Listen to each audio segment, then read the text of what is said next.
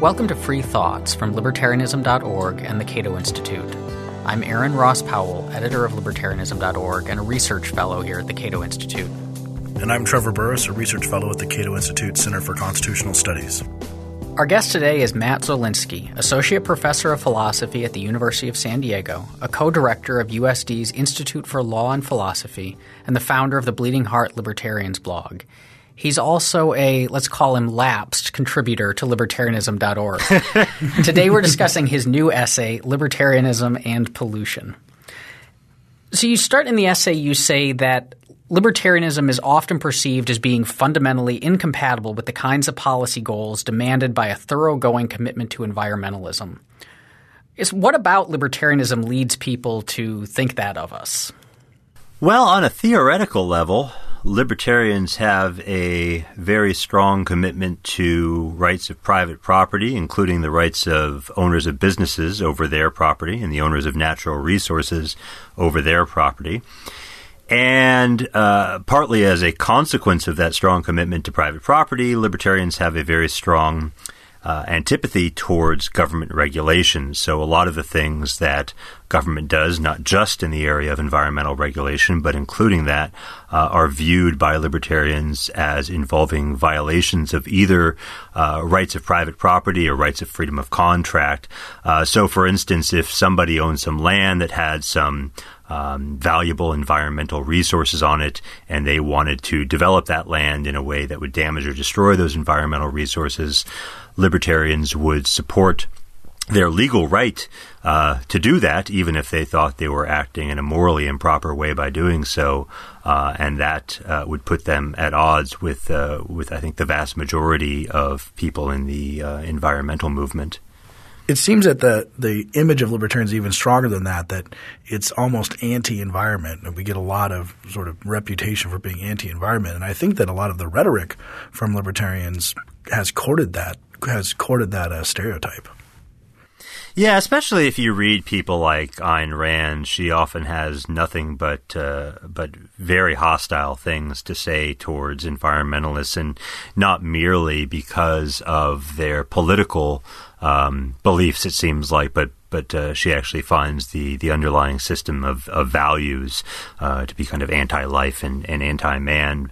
And I don't know how much of that an influence that's had on the perception of modern libertarians, but modern libertarians have often courted alliances with political conservatives in the realm of practical politics, and that may have some impact on their perception on environmental matters too, since I think conservatives perhaps tend to be even more hostile to a lot of environmental regulation than libertarians are, and to have less sound theoretical grounds for supporting environmental regulation than I think libertarians actually do when you look at what they're really committed to. Well, let's turn to those, because I think what's really provocative about your paper, and especially to people who haven't spent a while thinking about all the implications of a libertarian theory of rights, is that you say this common view of libertarians and libertarianism not really caring about the environment is in fact wrong. And then you go on to point out that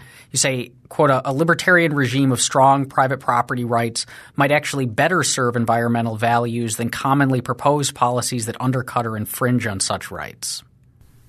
Yeah, that's right. So I was tempted, and I probably should have given in to this temptation to subtitle the paper "Why Libertarians Should Learn to Stop Worrying and Love the Environmental Protection Agency," as if it weren't provocative enough. But yeah, I think, look. So if you're a libertarian, like I said, you believe in property rights. That's sort of your core political claim is that the state is like any other person or group of persons under an absolute requirement to respect the property rights of others and cannot violate those property rights, even if doing so would serve some important social or economic value.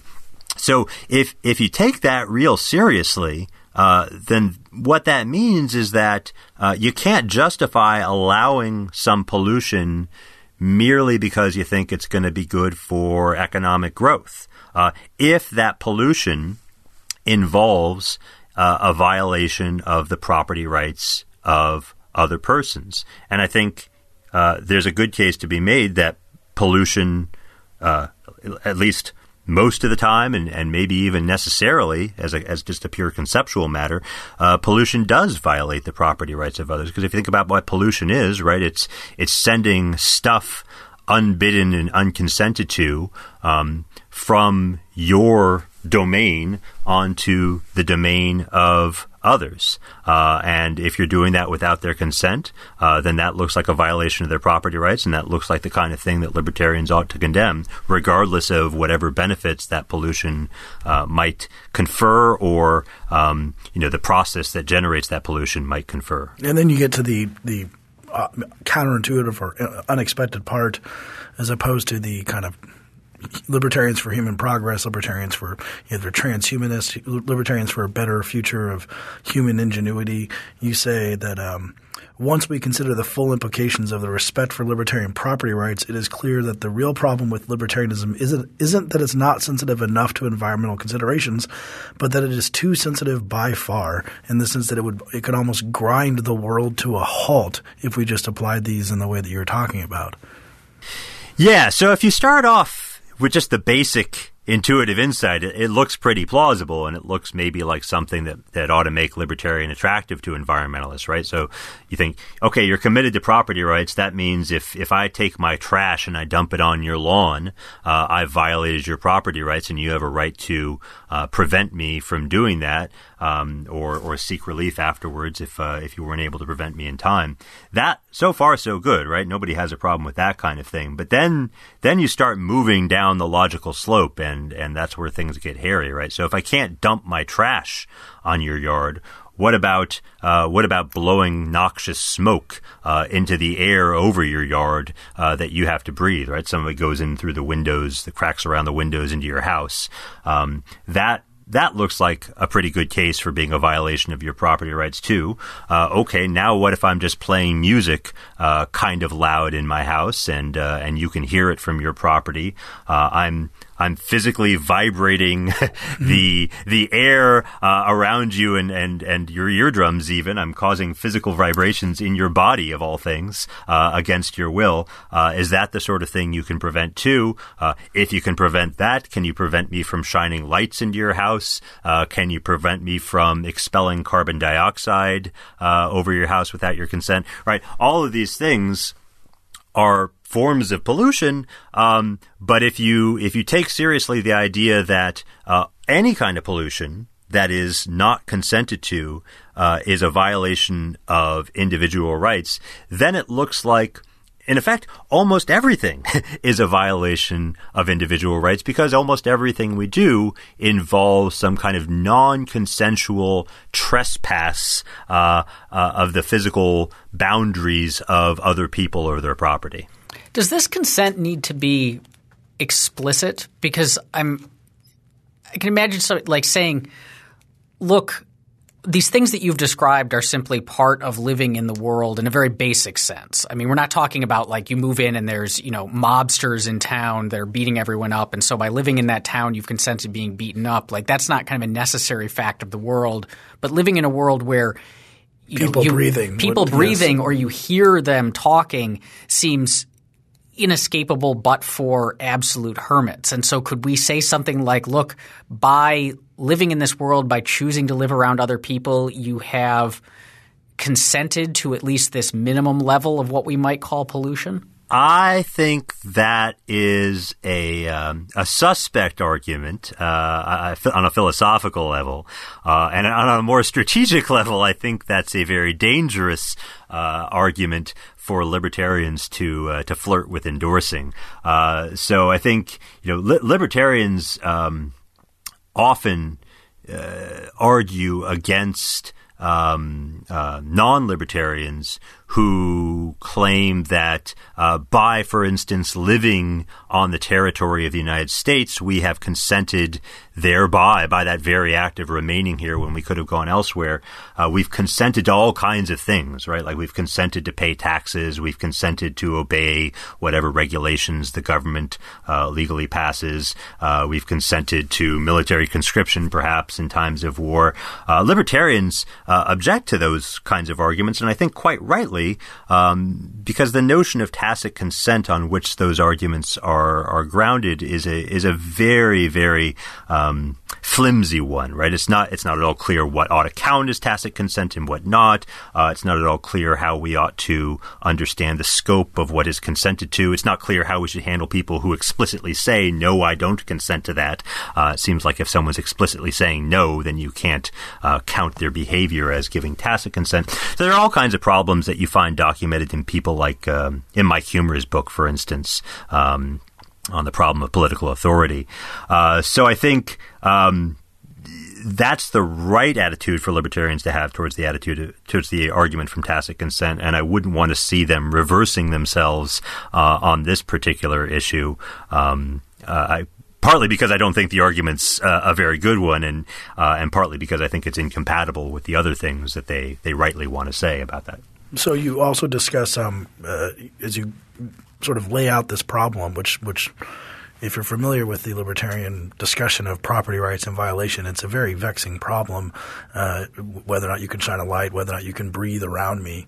And you discuss some of the theorists in your paper who have talked about it. So you've discussed Robert Nozick.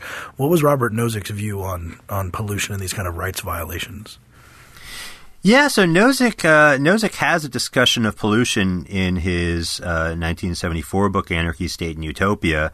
It actually comes up in a rather surprising context. So the book is divided into three parts, right? The first is the anarchy part, and that's where he is concerned to rebut the philosophical anarchist, which is essentially something like the position that Murray Rothbard endorsed. The second part is about the state and what the state can and cannot do. So that's his defense of the minimal state, and then the third part is discussion of Utopia, and that's the part that sadly nobody reads anymore or talks about.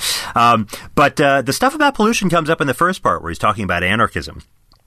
Because that's where he does most of his philosophical heavy lifting regarding these, such a theory of rights as he does in fact develop in the book, which isn't fully fleshed out, but there's some meat to it.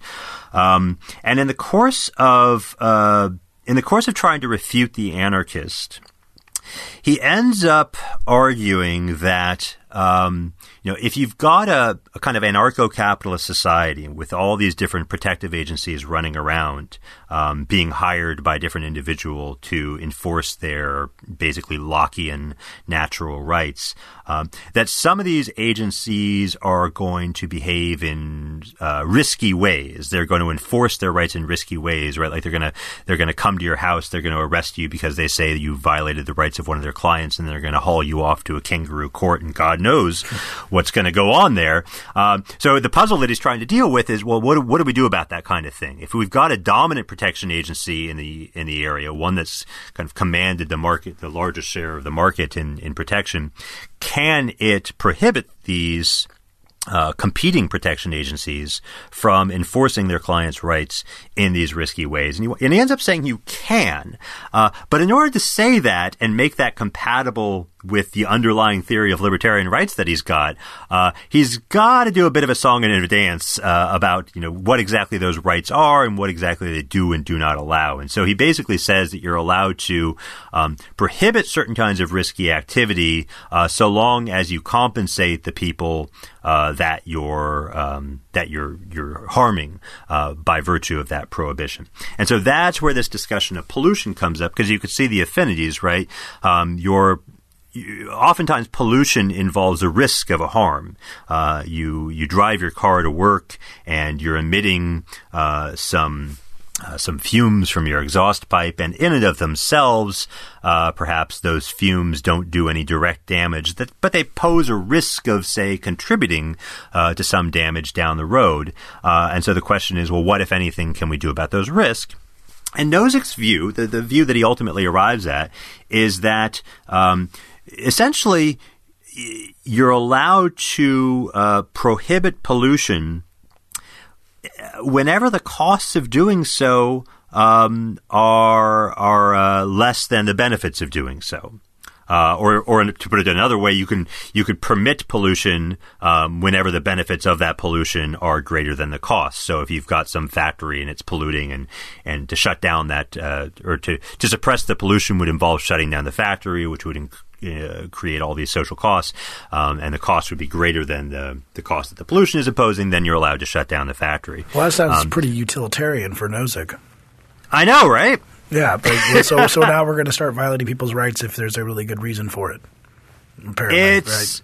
It's very strange. I mean, he does, to be fair to Nozick, he does limit this to a certain this principle, right? That you can prohibit activities when the cost of those activities is greater than the benefit. He limits that principle to a fairly narrow range of cases, but it's still rather jarring to see Robert Nozick, who starts his book with this very inspiring speech about the inviolability of individual rights, now saying something which looks virtually indistinguishable from utilitarianism when it comes to grappling with the issue of pollution. What are those cases that he limits it to? So this gets pretty hairy here. Let me see. I mean, another way to – I guess what I'm getting at is if he limits it to cases, how does he limit it? Does he have a principle for limiting it?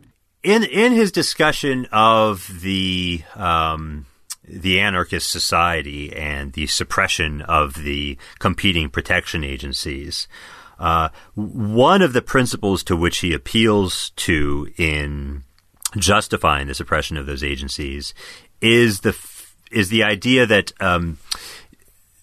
by virtue of going around enforcing their clients' rights in risky ways, they generate fear. Right? So the harm that they cause is not just the harm that befalls the people that they actually go and arrest and subject to these unreliable processes. The harm is broader than that. It also affects anybody who gets afraid that they might be subject to these unreliable enforcement procedures. And so there's this kind of diffused harm kind of floating out there in society, affecting all sorts of people, not just the people they actually act on. And so Nozick kind of grasps onto that fear, that special kind of harm, as a reason that justifies preemptively prohibiting these risky activities. And so it's not entirely clear if he thinks that that's a necessary condition for the application of this rule. Like you can't use the cost benefit analysis unless there's this kind of fear-based concern at issue. If it is construed in that way, it seems like it could still justify a lot of environmental regulation on these grounds, because you can make the argument that people are afraid, after all, that they'll be harmed by global warming or whatever other kind of cell phone towers or what have you. So it's not clear that it does a whole lot of limiting work, and it's not clear what really Nozick intended it to do. So this is why I say it's a little bit hairy. Well, you always have this problem with living with other people. You can tell this just so story. I mean, I've heard people justify the welfare state, Medicare and Medicaid, about eliminating the fear of deprivation or all these things that cause bigger harm in society, and therefore people aren't very productive because they're afraid of what they're going to lose if they misstep. So there's always this – you can always justify something new, which seems to be the danger of Nozick's argument here. I mean, it's a special kind of fear that he's got at stake, right? Because it's a fear caused by the rights-violating activity of an individual or agency. So if one question that seems like a libertarian ought to be able to answer is this, right? So suppose you're a gangster and you go around sort of breaking people's legs who don't pay you extortion. If you're caught and you're going to be subject to legal penalties, what exactly are you on the hook for? Are you on the hook only for the damages caused to people whose legs you've actually broken? Or are you also on the hook for whatever incidental damages you may have caused to people who reasonably feared that their legs would be broken by you, right? It's not just any old fear. It's not like the fear of being laid off, for instance, because employers have the right to lay off their employees. This is a fear caused by your rights violating activity. And so if you weren't supposed to be engaging in that rights violating activity in the first place, and I'm suffering real tangible harm as a result of that activity, seems like there's at least a prima facie case to be made for some kind of compensation, if not preemptive prohibition. This seems like a kind of odd loop in the sense that the Dominant Protection Agency can violate my rights by preventing me from doing things, regulating pollution, taking money from me in order to pay for preventing pollution, in order to stave off the fear of my rights being violated. So does that mean we can end up in some odd situation where then another agency pops in to prevent the first one from stopping pollution in order to prevent the fear of my rights being violated as it does that? Part of the philosophical song and dance that Nozick does here is to ask us to, I guess, rethink the way that we understand the rights that are at issue in these sorts of situations. So broadly speaking, there are two ways that you might think about libertarian rights of person and property. You might think of these rights as being, and this is the way Nozick suggests that we ought to think about them in the early part of the book. You might think of them as being protected by what we might call a property rule. And to say that rights are protected by a property rule is to say that the individual who has these rights has kind of an absolute discretion to prevent other people from infringing upon those rights, and a claim upon the state or his or her protective agency to enforce that claim through physical violence. Nozick in this part of the book seems to move from thinking of rights as protected by a property rule to thinking of rights as protected by a liability rule, which means this. It means you've got a right in your person, you've got a right in your physical property, and that right gives you a certain kind of claim against other people, but the claim is not one to prevent them from using the property without your consent. The claim, rather, is one to demand compensation in the event that people use it without your consent. So they have a liability towards you. They can trespass across your grassy field, but if they damage your crops in doing so, then they owe you for the damages. So that seems to be the key philosophical move that Nozick makes here, is to suggest that many of these rights that he's been discussing in the early part of the book aren't really property rights. They're more like liability rights, so that if the Dominant Protection Agency suppresses these other competing agencies, it's not really violating their rights; it's infringing their rights, to use a bit of technical philosophical jargon. But as long as it pays compensation, then everything's a-okay. Now, to change tracks from Nozick here, in a different level or a different way of thinking about rights, is Murray Rothbard, who Mr. Libertarian. Mr. Libertarian, is that what we're supposed to call him now? That's what he's been called. Okay, so, who wrote about pollution too, and said some pretty interesting and novel things about that. What was Rothbard's view of pollution? Yeah, so Rothbard's view of pollution comes out in a couple of different places. The first time he addressed the issue, as far as I know, was in his For a New Liberty, his kind of popular libertarian manifesto, published, I believe, in 1973. And in that book, he had just a short little discussion of the issue of pollution, but it was pretty radical. And in that book, he seemed to embrace the idea that the libertarian commitment to property rights would have these radical and pro-environmentalist implications. So he says something like, look, property rights are absolute. That means you can't violate them no matter what the social benefit of violating them might be. And that means that if, in order to enforce these property rights in a really kind of robust way, we need to shut down a whole bunch of businesses because the pollution they emit is violating the property rights of others, then so be it. That's just the price of respecting property rights. And there's no de minimis exception here, right? It's, like you said, it's absolute. So violating is even a small amount of violation.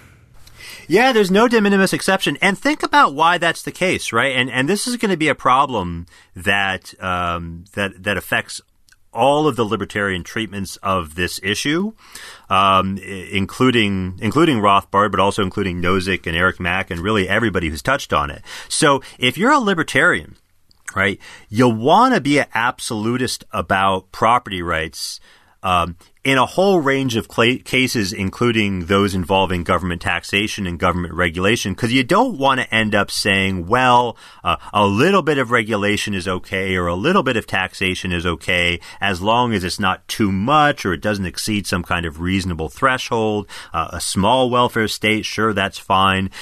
If you end up saying those kinds of things, then you've lost, it seems to me, kind of the radical core of libertarianism. And most libertarians don't want to give that inch. They want to be absolutist and firm on those areas. The problem is, how do you be absolutist and firm in those areas and not absolutist and firm when it comes to the issue of pollution? How do you say that a little bit of pollution is okay, but a little bit of taxation isn't okay? That's a really hard move, I think, to justify on libertarian grounds. And so every person that we end up looking at has to kind of dance around that problem in one way or another. So in 73, Rothbard's just biting the libertarian bullet here, and he's going absolutist all the way, absolutist on pollution and absolutist on taxation and everything else, and that leads him to philosophical anarchism. Then in 1982, he writes a paper for you guys, for the Cato Journal, called Law, Property Rights, and Air Pollution, or something like that, where he ends up first of all devoting a much lengthier discussion to this issue of pollution and the problem it raises, and second of all, endorsing a position that looks far less radical, indeed, I think, even conservative at the end of the day, because he puts a lot of different restrictions on what should count as a rights-violating instance of pollution.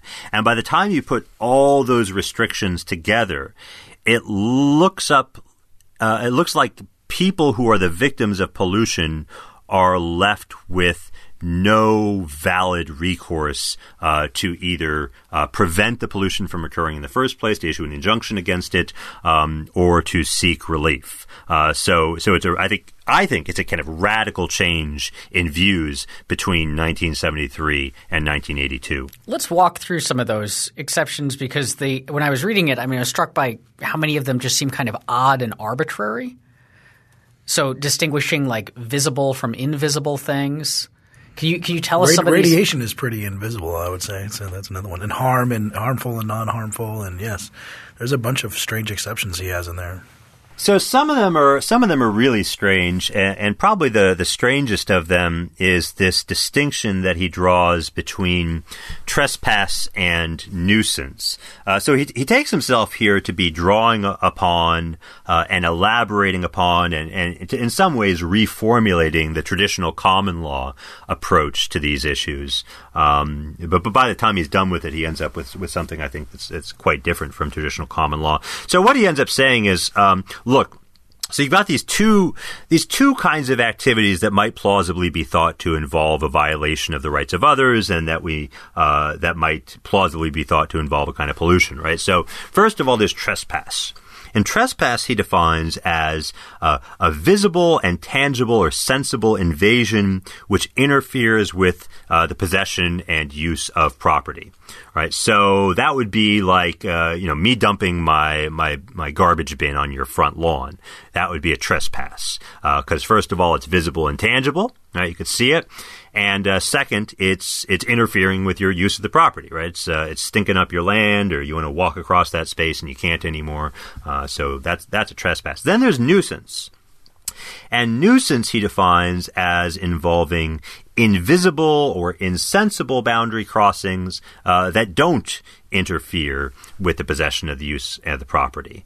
And what he ends up saying is that trespass can be permissibly prohibited on libertarian grounds, right? So we can have laws against trespass to protect property rights, but not nuisance. He thinks we can't have laws against nuisance.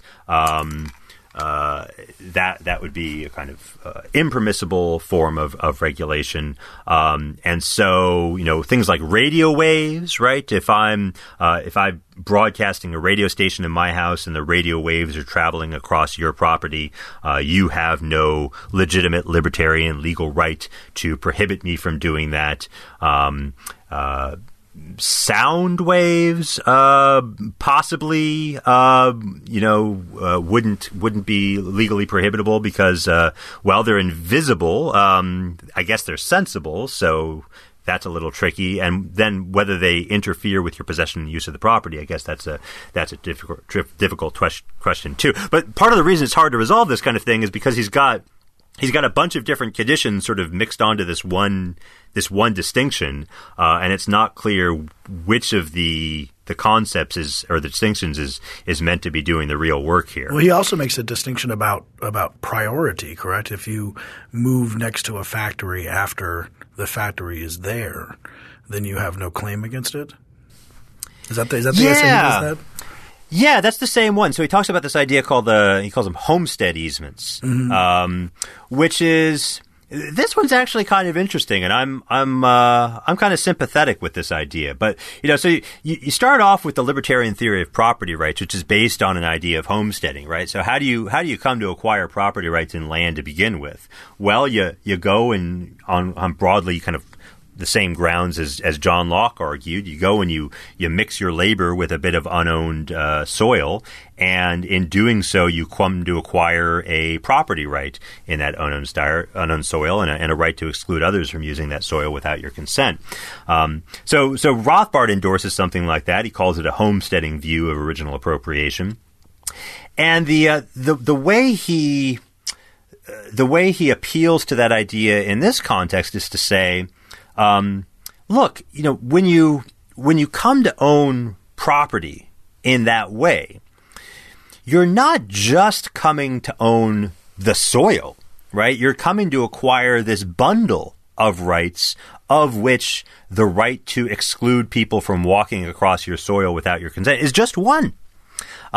But say that, when you mix your labor with the soil, you set up some kind of, factory there, and you start making noises and you start making funny smells, and those funny smells and noises, they extend beyond the reach of, where you put your fences on the ground. But not onto property that anybody else has yet claimed. Right? And then somebody else, let's say, comes next door. They start mixing their labor with the soil next door, and they build a house there, plant a little turnip farm, what have you. And then they start complaining to you about these funny smells that are coming from your land. Rothbard says, well, they've really got no right to complain because when you mixed your labor with your soil and built your factory, you not only acquired a property right in that land, you also acquired a property right to pollute over the region that you were polluting. You were sort of mixing your labor with the air around you by using that land as a dump, let's say, for your pollution. So you acquired a property right in the airspace around your land, in addition to the property right in your soil, and anybody else who comes after you and claims an ownership right in that soil, yeah, they can have the soil, but they can't have the airspace because you got there first. I guess a couple of questions about that, because it seems like there's some odd distinctions going on. First, for this airspace, how far would something like that extend? because you could have a factory. You set up a factory in the middle of an enormous swath of unclaimed land, right? And then you start setting off. You set off a meth lab, I think would be the right kind of thing. We're looking at the kind of nuisance property, right? Well, I'm thinking of something more catastrophic. So you've bought this chunk of land in the middle of Nevada, right? And no one else is living in Nevada. And you're setting off – it's a nuclear test site. So you're spreading fallout across this vast swath of the western United States, and then people start moving in there. Would seem perhaps odd to say, well, I'm using my land. I was spreading this stuff around unowned land, and now that you guys just happen to be showing up, you just suck it up and take the fallout. Or am I misreading? I guess how far, if it's going to extend any distance outside of it to funny smells into the lot over, does it go hundreds of miles, thousands of miles? I take it that the view is that the extent of the property right coincides with the extent of the resources that you're occupying and using in some way. So if you're broadcasting a radio signal that transmits for hundreds of miles, then by doing so you've homesteaded that frequency for hundreds of miles, and you have a claim against any others who might want to use that frequency for their own purposes. And I guess he would have to say the same thing about this fallout issue. What you don't have in Rothbard that you did have in John Locke's theory of property is any kind of proviso that says, in taking some resource to use for yourself, you have to leave enough and as good for others. If you had a proviso like that in effect, then you might say that would place some limits on the amount or the scope of the resources that you're able to appropriate in this way. But Rothbard rejects that view. But let me say, I think that's a good rejoinder against Rothbard, and maybe one that could be dealt with by the addition of a proviso, maybe not. But there is something attractive in Rothbard's view, and you see that, I think, when you contrast the Rothbardian view on this issue with the other view that you tend to see among libertarians who talk about environmental issues, which is the more law and economics approach that derives from the work of Ronald Coase. So when you read Coase on externalities, right, Coase's famous article on the problem of social costs is all about the problem of pollution in a sense. And one of the most distinctive and memorable things that Coase says about externalities is that externalities are not about villains and victims, right? They're not about bad guys polluting and good guys, innocent victims, suffering the result of that pollution.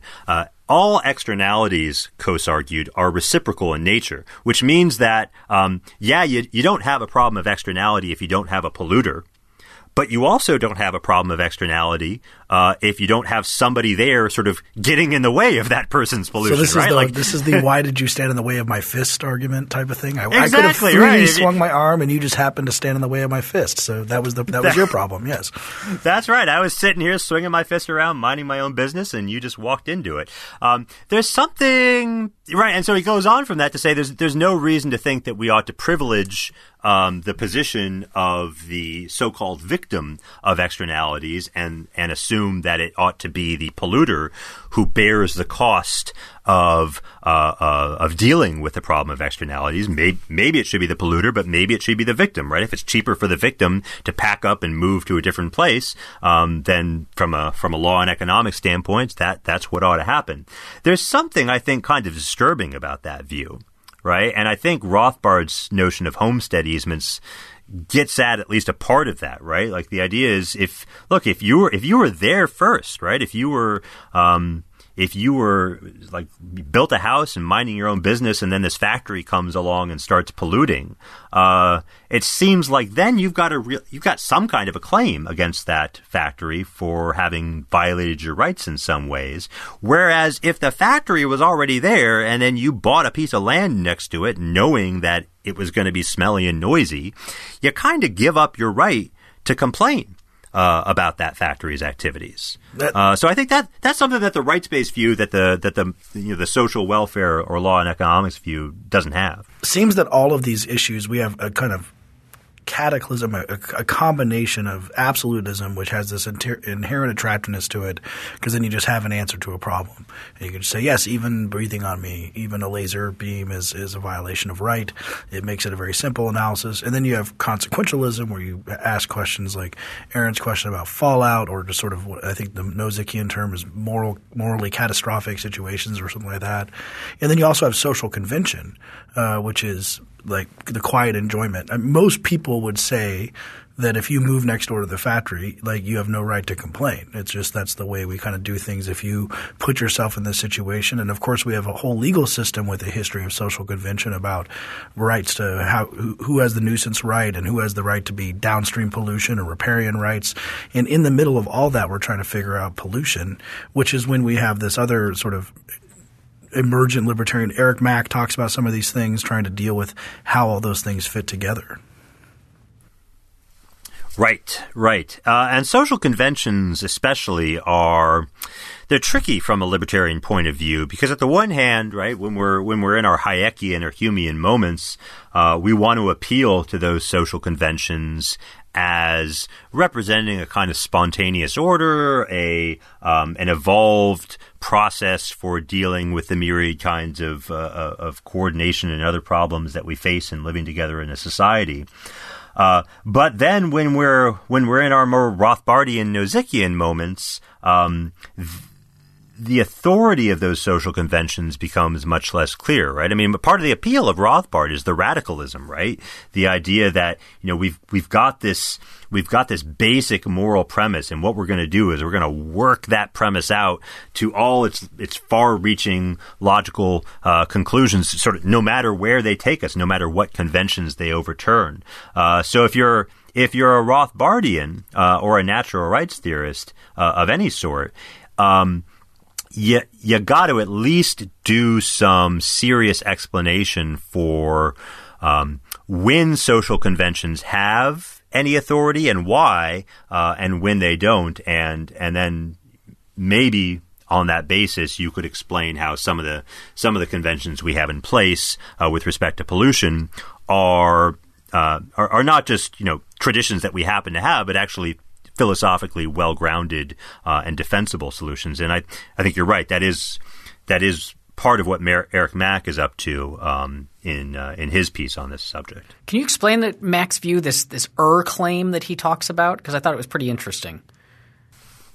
Yeah. So let me say something about the general kind of approach that Mack is taking first, and then we can talk about his specific way of pulling it out. Right. So one way of dealing with problems that you face as a result of adhering to some principle in philosophy is to sort of step back and look at the moral justification that was given for that principle.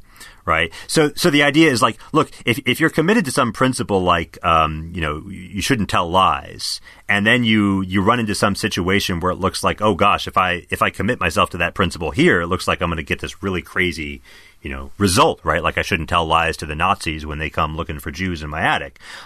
So to avoid that kind of thing, a lot of people say, why did I want to ban lies to begin with, right? What was the purpose of having this prohibition on lying?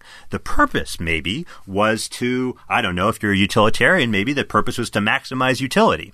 Okay, well, generally speaking, maybe avoiding falsehoods maximizes utility, but gosh, in this case, when the Nazis are at your door, surely it doesn't. So in that case, I'm gonna put the principle against lying to the side, and I'm gonna appeal directly to this underlying, more fundamental moral principle, namely, I should act in a way which maximizes utility. That's a common move that a lot of philosophers make when they get into trouble, when they found themselves in a pickle because of the unwanted implications of some principle that they've committed themselves to. So I think that makes it sound like it's kind of a sneaky and ill-grounded move, and I don't mean it to sound that way. I'm being a little glib, but it's something like that Mack is doing in this paper, right? So he says, look, why do we have property rights, right? Property rights are getting us in trouble with this pollution issue, because it looks like if pollution constitutes a violation of property rights and we have this absolute commitment to property rights, then we must be absolutely opposed to pollution, and that means basically the end of human civilization. So that's a problem. So why was it that we had property rights again to begin with?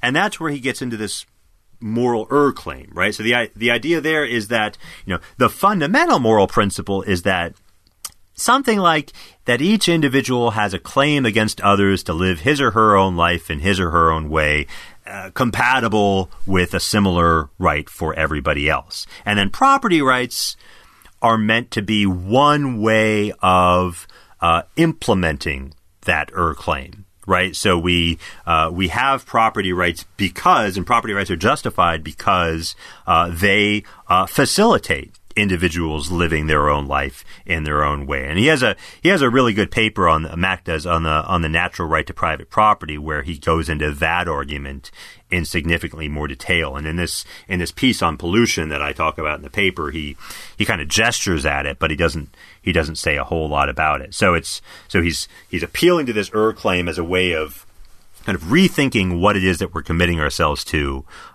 when we endorse a kind of libertarian view of property rights. So there's a little bit of a practicality there, or an understanding of, would you call it consequentialism or a version of it?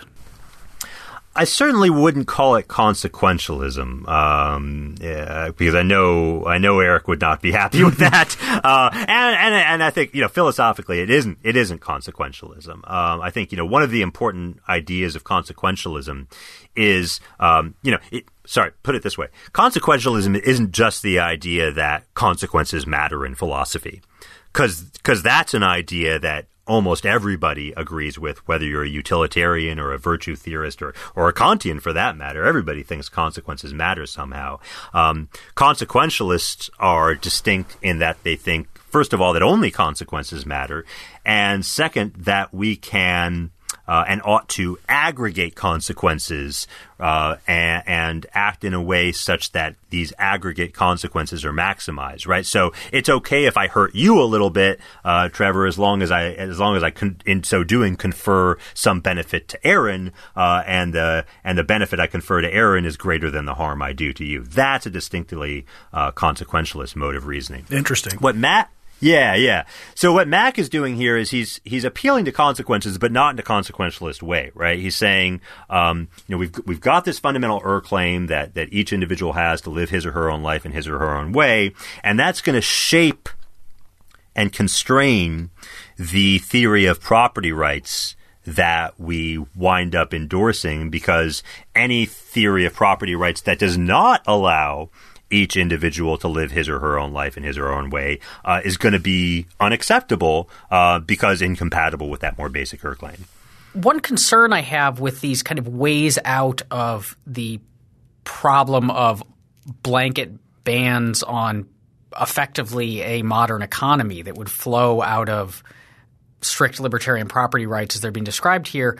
One problem I have is that this shift to, say, the claim of, is this particular instance of pollution really getting in the way of someone pursuing her good in her own way, or the Rothbardian, is this harmful? Did you really agree to this sort of thing? If you did, how harmful is it? Does it overcome is it bad enough to overcome various considerations? That these all kind of shift decision making back to people. Like, someone has to decide if this small amount of pollution is actually getting in the way of you pursuing the good in your own way. And one of the appealing things about strict rights is that there isn't that process of decision making, right? Like, if they're there no matter what people think of them, and no one gets to decide if they're overridden in a particular circumstance or not. We don't need tribunals. We may need that for enforcement purposes, but if the rights exist, and that question is done. Is that – so do we kind of open things up by just allowing these allowing these opportunities for people to decide these edge issues of what falls into the bundle of rights or that might flow with property, whether you can overcome someone's distaste with, having been there first, whether this is actually a prohibition or is getting in the way of someone living well. Are we kind of undermining the very features that make rights attractive in libertarian philosophy and elsewhere in the first place? Yeah, I see the appeal of that worry. I think, however, that the appeal is largely illusory. We have a desire, I think, to free ourselves from the need for judgment and discretion, and to latch on to the comfort of a simple absolute rule that's going to solve our problems for us. Not in the sense of sort of solving all our practical problems, but like it'll solve the theoretical problems, right? The rights are there. They're simple, plain as day. Anybody can understand them, and that's all there is to it. You don't need legislators or judges to do any of the heavy lifting, because it's already been done by the book of nature. I think it's just not going to be that simple. You read somebody like Locke, or you read somebody else in the libertarian tradition like Lysander Spooner, and they make these great, compelling arguments about the importance of property rights for human well-being and for human self-direction, and it's all very compelling. But then you start to think of hard cases, right? Cases where, you've got somebody living next door to you and they're operating a brewery on their premises, and the brewery is making some sounds that you don't like. Or you start operating some kind of business in your home, right, that requires more quiet than is normal, right? You're examining your doctor, you're examining patients in your home, and so noises that otherwise wouldn't be bothersome are now getting in the way of your business. How do you deal with these sorts of things? It's not clear that, reading Locke's second treatise or reading Lysander Spooner's letter to Grover Cleveland is going to solve those problems for you, or that there's any way of solving those problems other than just sort of digging down into the facts of the case, examining the claims that both sides have, and then trying to come up with some considered judgments about whose interests, who has what interests in the case, how important those interests are compared to the interests of the other parties, what the social consequences would be of adopting a rule prohibiting us or allowing a certain kind of activity. I think there are important questions to ask. And as libertarians, I think we have an important contribution to make about the kinds of institutions that we want to have making those decisions, right? So I think, for instance, there's a good libertarian case to be made that those decisions are better left to the kind of decentralized system that we have represented in the common law than by federal legislatures. But I think the need for some kind of decision making is inevitable, and even for somebody sympathetic to the broad picture of libertarian rights is found in somebody like Locke. Okay, so in the paper you end up surveying a number of solutions which we've talked about today, or proposed solutions to this problem of, call it, environmental strictness in libertarian rights, and you end up finding all of them lacking. So I guess let me close by just asking, how can we solve this problem? Is there a way to make a world where people can pollute enough to live well and drive a modern economy compatible with strict libertarian rights? I wish I had a better answer for you than I don't know, but that's the state of my own thinking, and as far as I can tell, that's the state of current libertarian thinking. I tried to survey everything I could find on this topic in the libertarian literature for this paper, and I have yet to see anything that's that really offers a satisfactory solution to the problem. I think Eric Mack's paper probably comes closest. So Mack ends up endorsing this kind of what he calls a live and let live principle, which comes from an 1862 case called Bamford versus Turnley, involving a case much like the one I just alluded to, where you've got a neighbor getting into a dispute with another neighbor because he's operating a brick kiln in his house and creating some noxious fumes. So the justice in this case, Justice Baron Bramwell, wrote that he says, those acts necessary for the common and ordinary use and occupation of land and houses may be done, if conveniently done, without submitting those who do them to an action. It is as much for the advantage of one owner as for another. For the very nuisance the one complains of as the result of the ordinary use of his neighbor's land, he himself will create in the ordinary use of his own, and the reciprocal nuisances are of a comparatively trifling character. The convenience of such a rule may be indicated by calling it a rule of give and take, live and let live. So something like that seems to me to be basically right. And interestingly, I found that principle cited favorably by a lot of different libertarians with very different moral priors. So Eric Mack endorses it, and Eric Mack's a kind of Nozickian, quasi-Nozickian libertarian. Richard Epstein endorses it, and Epstein's kind of like a consequentialist, utilitarian consequentialist of some sort. And then Walter Block, who's a Rothbardian, writes favorably about it too. So it seems like there's at least a potential for a consensus on that principle, but that potential still needs to be better developed to deal with the two big problems of pollution for the libertarian. The first of which we spent some time talking about already, which is the problem of absolutism, right? So how do you reconcile an allowance of some pollution, right? A kind of non-absolutist stance on pollution with the more absolutist stance that libertarians want to take on issues like taxation and regulation and stuff like that. That's one problem that libertarians have to deal with. The other one, which I don't think we've really mentioned yet, though, is the problem of what I call the problem of interconnectedness, which is really more of a challenge to the individualism of libertarian political philosophy, right? So libertarianism is, I think, on its firmest ground, morally speaking, when we think about sort of interactions between one person and another person, right? And this is often the way that libertarians argue about politics. So they say, look, here's why taxation is wrong, right? Like, if I came up to you and said, I want some of your money so I can give to this really good charitable cause, give it to me or else I'm going to use violence against you. Clearly that would be wrong. So why is it any different if the state does that rather than some individual?